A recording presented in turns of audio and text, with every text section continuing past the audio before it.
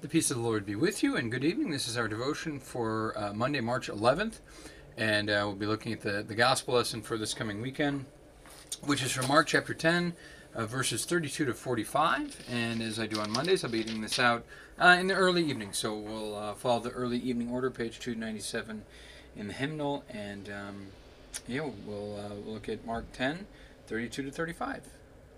In the name of the Father, and of the Son, and of the Holy Spirit. Amen. Let my prayer rise before you as incense, the lifting up of my hands as the evening sacrifice. Joyous light of glory, of the immortal Father, heavenly, holy, blessed Jesus Christ, we have come to the setting of the sun, and we look to the evening light. We sing to God, the Father, Son, and Holy Spirit. You are worthy of being praised with pure voices forever. O Son of God, O Giver of life, the universe proclaims your glory. Mark chapter 10, verses 32 to 45. And they were on the road going up to Jerusalem, and Jesus was walking ahead of them. And they were amazed, and those who followed were afraid. And taking the 12 again, he began to tell them what was going to happen to him, saying, See, we are going up to Jerusalem, and the Son of Man will be delivered over to the chief priests and the scribes, and they will condemn him to death and deliver him over to the Gentiles, and they will mock him and spit on him and flog him and kill him. And after 3 days he will rise.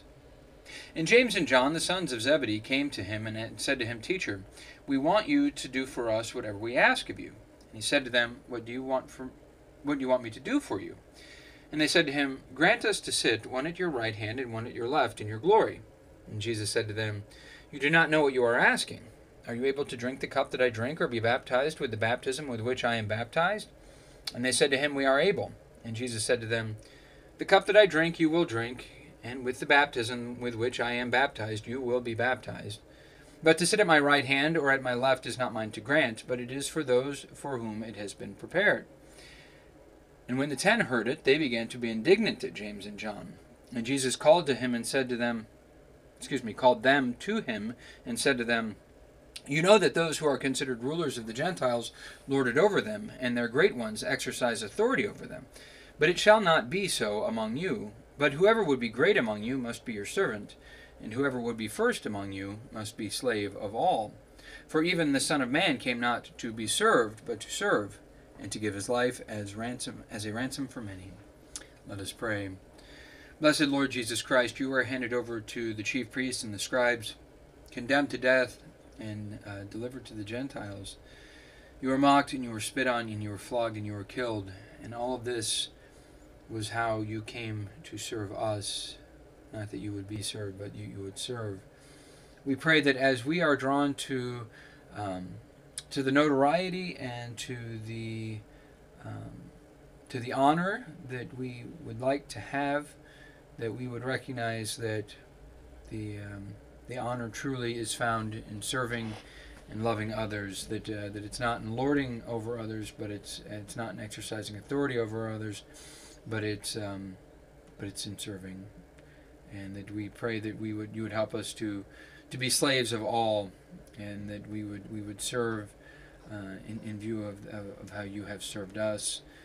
And we give you thanks that you have served us by becoming a ransom for us, that you have redeemed us, that you have given your life, that we would have life and salvation in your death and in your resurrection, as you even now live and reign with the Father and the Holy Spirit, one God, forever and ever. Amen. All right. So with this, we've got the beginning of what we read. We've got the end of what we read. Those two kind of go together, and then we've got this middle part with James and John asking for a place of honor. So, excuse me. So you see them. They're on the road going up to Jerusalem. It says, and Jesus was walking ahead of them. And they were amazed, and those who followed were afraid. And taking the 12 again, he began to tell them what was going to happen, saying, See, we are going up to Jerusalem. And this going up, that in some sense is actually going up, right? You always go up to Jerusalem. You always go up to the temple because the temple's there. But they are apparently near Jericho, and that's below sea level, so you're actually really going up. Jericho's below sea level, and Jerusalem's about 2,500 feet above sea level. So, in any case, going up to Jerusalem, and the Son of Man will be delivered over to the chief priests and the scribes, and they will condemn him to death and deliver him over to the Gentiles, and they will mock him and spit on him and flog him and kill him, and after 3 days he will rise. And so you might remember this pairing kind of with the confession of Jesus as the Christ with Peter in particular. Peter makes that confession, and then right after this is in chapter 8. And then right after that, Jesus says that, Mark tells us, he says, and he began to teach them that the Son of Man must suffer many things and be rejected by the elders and the chief priests and the scribes and be killed and after 3 days rise again. So he says that, then Peter rebukes him. And Jesus said to Peter, you don't have that on your mind, the things of God, but the things of man, right? So here Jesus is saying it again, a little bit more detail this time, spitting him, flogging him, mocking him, killing him, etc. So anyway, it's interesting that Mark pairs this then with, right after this, James and John coming to Jesus. And it says, James and John, then the sons of Zebedee, came up to Jesus and said to him, Teacher, we want you to do for us whatever we ask of you. And Jesus said to them, what do you want me to do for you? The commentary I read made the point that, Jesus has been saying things about asking and then you'll receive, right? So you can understand in those terms why James and John are why they're approaching Jesus in this way. It's kind of like, well, you said that you'd give it to us, so here we go. And they're, it's interesting because the request, in some ways, has at its heart something that's honorable, right? To want to sit next to the Lord in His kingdom is a good thing. That's not it. But of course, the problem is that those are places of very specific honor. When you think of a king, the people sitting at the left and the right of the king would have special honor, right? And so they're really kind of saying that they want to be honored in that way. Well, that's thinking a little much of themselves, right? So yeah, they're His disciples, and that's important. But do they actually get to do that? So, what do you want me to do for you? And they said to him, grant to us to sit one at your right and one at your left in your glory. And Jesus said to them, you don't know what you are asking. You don't know. Basically, you don't know how you get there. How do you get honor in God's kingdom? Well, we're going to see this. But you don't know what you're asking. Are you able to drink the cup I drink or be baptized with the baptism with which I am baptized? And they said, yeah, we're able. Well, okay. Literally, are they drinking the cup that Jesus is drinking? They probably are. They probably have shared a cup with Him, right? To be baptized with the baptism in which I am baptized. Well, they were baptized by John too, probably. So, yeah, I guess in the literal sense, okay, they're able. And Jesus says, the cup that I drink, you will drink. And with the baptism in which I am baptized, you will be baptized. Now, what this probably means, so this is, there's kind of an ambiguity here a little bit. So what ends up being the cup in the baptism of Jesus? Well, we see in Paul that baptism is associated with death. You were therefore buried with Him through baptism into death. So His death is His baptism. And the cup is usually, or most often associated, especially in the Old Testament, associated with God's wrath, pouring out the cup of God's wrath, or drinking the cup of God's wrath. And that's what Jesus does, right? He dies to drink the cup of God's wrath against sin.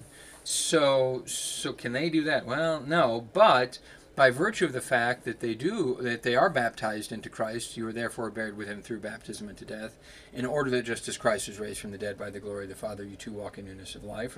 They're baptized in that baptism. So yeah, they have that life. And the cup that I drink, you will drink. And so they do drink the cup of Christ. Oh, excuse me. It's the time change week, right? Oof. So anyway, so they do drink that cup with Him. So it's on the one hand what Christ actually suffers, they won't, but what they get from that union with Christ, they do by virtue of that have this cup in baptism. Now at the same time, James and John do suffer persecution as well. So that's it's very clear in the history of the church. So they have that where they do share in that as well. But nonetheless, but to sit at my right hand, verse 40, to sit at my right hand or at my left is not mine to grant, but it is for those for whom it has been prepared. Jesus says, in essence, it's not up to me to grant this, right? So then going on, and when the 10 heard it, they began to be indignant at James and John. You can understand why. Why do they think that they get that great of a spot? And the point that Jesus ultimately is making is that you want this spot, you want the honor without the suffering, right? Because what we see is that Christ shows us that there's the cross before there's the glory, right? And they want the glory without the cross, which is the same thing that Peter wanted. He didn't want Jesus to have the cross; he wanted him to have the glory. And so Jesus makes this point here. Then you know that those who are considered rulers of the Gentiles lord it over them, and their great ones exercise authority over them. That lording it. In both of those, there's a prefix on the verbs there on those words that show that it's like something beyond. It's something extreme. So it's not just that. That's why I think there's the language of lording it over them and exercising authority over them. It's not just the proper administration of authority. It's domineering. It's oppressive, right? And that's what you see. Leaders oppress, right, because of the fallen world. And Jesus says, but it shall not be so among you, because he shows us what authority truly does. Authority lays down its life for those under it. You think of Ephesians 5. It tells wives to submit to their husbands, which we kind of cringe at, right? But then it says, husbands, lay down your lives for your wives as Christ has done for the church. Right? And that's where we see what authority really does. It serves, it loves, it lays down its life. So it shall not be so among you. Whoever would be great among you must be your servant. That's where greatness is to be found in the kingdom, is in loving and serving, giving up yourself, laying down your life for others. And whoever would be first among you must be slave of all. I think I mentioned this not too long ago, but Luther has a writing called the Freedom of a Christian. There we go. On the freedom of a Christian. And he starts off on the freedom of the Christian by saying that the Christian is servant to none, master of all. And by virtue of his union with Christ, who is Lord over all, right? So we are united to Christ and we are servant to none, master of all. But the Christian is servant to all, master of none, voluntarily, right? Because we are under the lordship of Christ. He is our master. And so we serve those others. Now, we don't necessarily do this well, but that's what we're called to do. And that's why we come to the divine service week in and week out, right? We need that forgiveness because we've fallen short of it, and we need that re-energizing toward seeking to do it in the week to come, right? Because this is what we see Christ, and that's why we call it the divine service, because Christ comes and serves us there, as he says here, for even the Son of Man came not to be served, but to serve. Now, this is specifically what he does here, and to give his life as a ransom for many, right? He serves most importantly by dying for us on the cross. And as he is that ransom, then he suffers the atonement for our sins. He suffers the wrath of God for our sins, and he also ransoms us. If you think like a ransom for a kidnapping, there's a freedom that comes with that. He also ransoms us to be free. We're freed from sin, death, and the devil, and so our sin is forgiven. We're freed by that forgiveness, and now we live in the life of Christ. You are therefore buried with him through baptism into death, in order that just as Christ was raised by the glory of the Father, you too walk in newness of life, and that newness of life is that life of love, because Christ has first loved us. Amen. All right, so we continue with the Lord's Prayer. Our Father, who art in heaven, hallowed be thy name. Thy kingdom come, thy will be done, on earth as it is in heaven. Give us this day our daily bread, and forgive us our trespasses, as we forgive those who trespass against us. And lead us not into temptation, but deliver us from evil. For thine is the kingdom, and the power, and the glory, forever and ever. Amen. Lord Jesus, stay with us, for the evening is at hand, and the day is past. Be our constant companion on the way. Kindle our hearts and awaken hope among us, that we may recognize you as you are revealed in the Scriptures and in the breaking of the bread. Grant this for your name's sake. Amen. Let us bless the Lord. Thanks be to God. Amen.